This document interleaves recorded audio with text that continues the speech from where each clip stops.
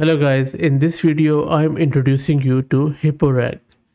RAG stands for Retrieval Augmented Generation, and it is simply a way for us to provide more context to large language models. Large language models are normally trained on a huge corpus of data, but they only know what they have been trained on. If you want to glean intelligence from your own custom data, such as your own company's data or your own biomedical data or anything like that, then LLMs obviously don't know about that. So the way we provide that information to the LLM with our questions is called as RAG. There are various steps which are involved in RAG. For example, first you have to convert your documents, which might be in text, which might be in PDF or any other format, to numerical representations, or which is called as embeddings.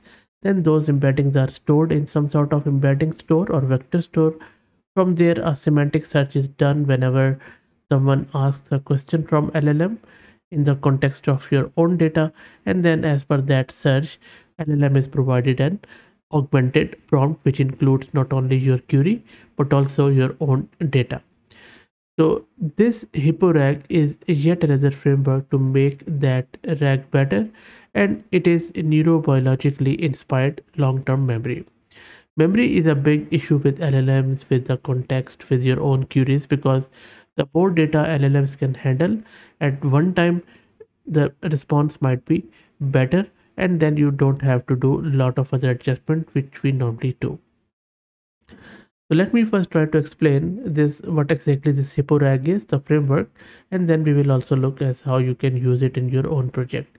Remember, this is not a tool, this is a framework, so you would have to embed it, include it in your own project as however you please. So look at this diagram, which looks quite interesting. So what is happening here is that this is the knowledge integration and RAG as per HippoRAG.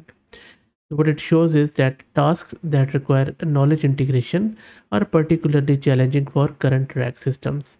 And in this example, these researchers want to find a Stanford professor that does Alzheimer's research from a pool of passages describing potentially thousands Stanford professors and Alzheimer's researchers. Since current methods encode passages in isolation, they would struggle to identify Professor Thomas unless a passage mentions both characteristics at once. In contrast, most people familiar with this professor would remember him quickly due to our brain's associative memory capabilities, thought to be driven by the index structure depicted in the C-shaped hippocampus in the blue color, which you can see on your screen. Inspired by this mechanism, HippoRAG allows LLMs to build and leverage a simple and similar graph of associations to tackle knowledge integration tasks. And in this whole scenario, this hippocampal memory indexing theory is quite interesting, and you can also find it in the paper and the GitHub repo, which I will drop the link in video's description. This hippocampal memory indexing theory is a well-established theory that provides a functional description of the components and circuitry involved in human long-term memory.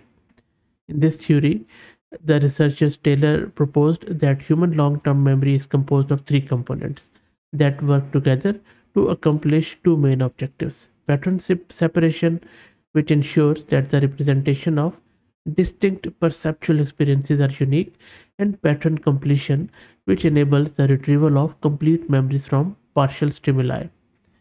So HippoRAG is closely inspired by the process which I just have described in this hippocampal memory indexing theory.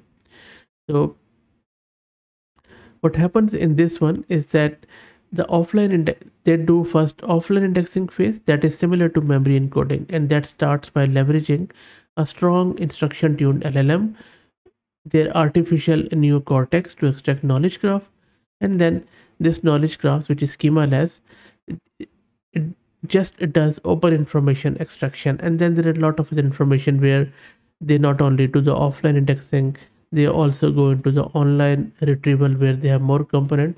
It is quite complex, by the way. It is not that easy, because what they are doing, they are modeling three component of human long-term memory to mimic its pattern separation and completion function.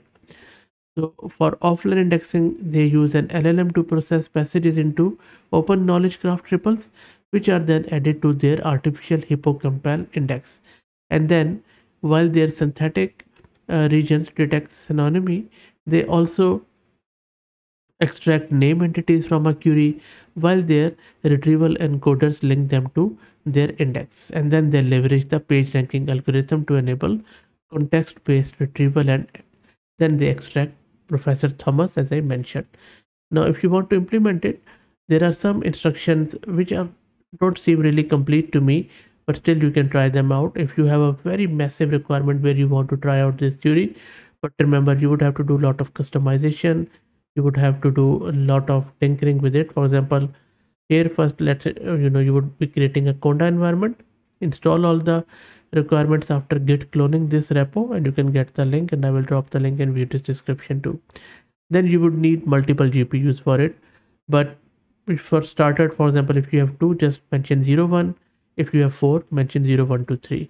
Then it seems it is working with OpenAI and Together API, and as per them you can even use local LLMs, and I will also show you that code too. I haven't tried it out, so I can't comment on that. Then you would have to download this Goldbird version 2 from these checkpoints, and then you would need to set up your own data, and this is how you would need to set up your retrieval data. So this is your JSON file format. If it is not in this format, it won't work. So that is a bit of a bummer for me. I don't think so they should be dictating the actual format of it, but anyway. So this is again another format which you need to use. They can also integrate with Olama LangChain, and then here you would need to index with synonymy edges, which I described in that diagram earlier. So as you see, it is not that straightforward. You would have to configure a lot of stuff, and it's not that well written documentation. And then this is the HippoRAG integration with the Python code if you want to do it. Again, a lot of stuff which you need to mention. So in my opinion, if you're looking for something which is quite, I would say, mega documentation, you just want to try it out in the research, then it makes sense. Otherwise, I don't think so. In the working environment, in the production environment, these sort of frameworks really are production ready, unless they make them more user friendly. And then instead of us downloading the models, formatting our data in particular format, it could just do the retrieval, do the re-ranking and storing and all that stuff. That will be more beneficial and workable. But anyway, interesting concept, where they are using the human brains with the RAG. Let me know, what do you think? If you like the content, please consider subscribing to the channel. If you're already subscribed, then please share it among your network, as it helps. Thank you.